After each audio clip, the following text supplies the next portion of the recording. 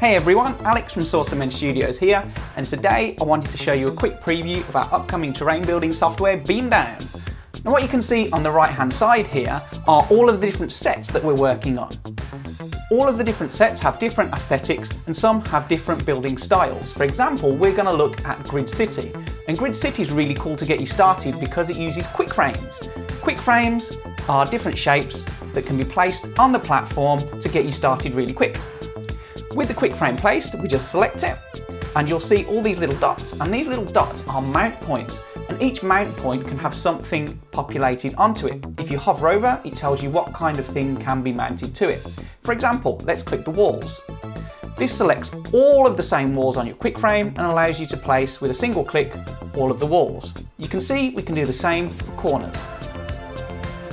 Now what I'm going to do is select an individual wall and replace that with a doorway. With that wall selected, you'll see this has its own mount point. This one here, for example, allows you to change the sidings. This one allows you to change the door, and these ones on the side allow you to add a trim. There's even one at the top which lets you put in spaces for magnets, open lock clips, or in this example, we're going to leave it blank. With that done, you can now go around and individually change each wall. Some of my favourites are these with insets. And insets allow you to insert a feature within the wall. For example, let's put a big pipe here. We'll even add some trims.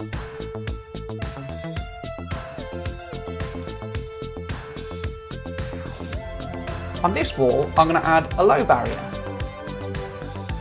And this wall, I'm going to use the blank one to add a big fan.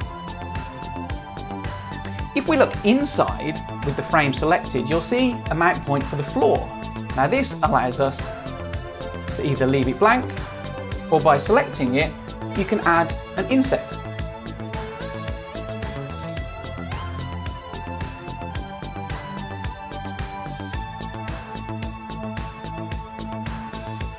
The final stage for a building is to select the frame and choose this mount point here. This either lets you add another frame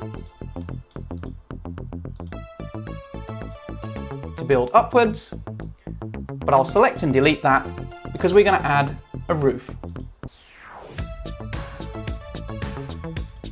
With the roof selected, you can do a few things here. You can leave it open, or you can add an inset.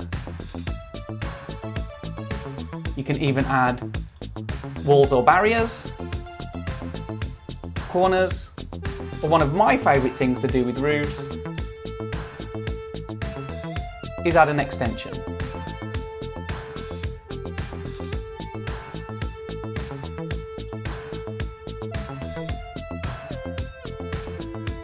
So with that building done, you can go back and refine it.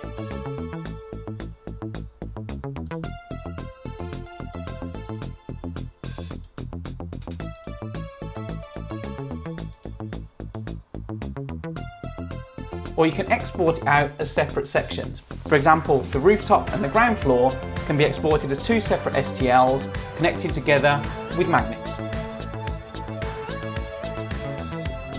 Just to give you a quick idea, we can also add in an L-shaped building from the same set.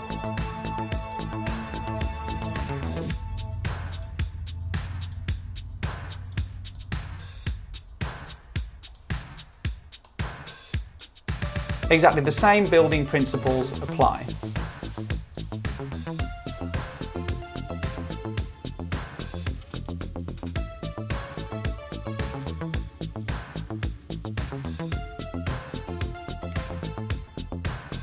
So there you have it.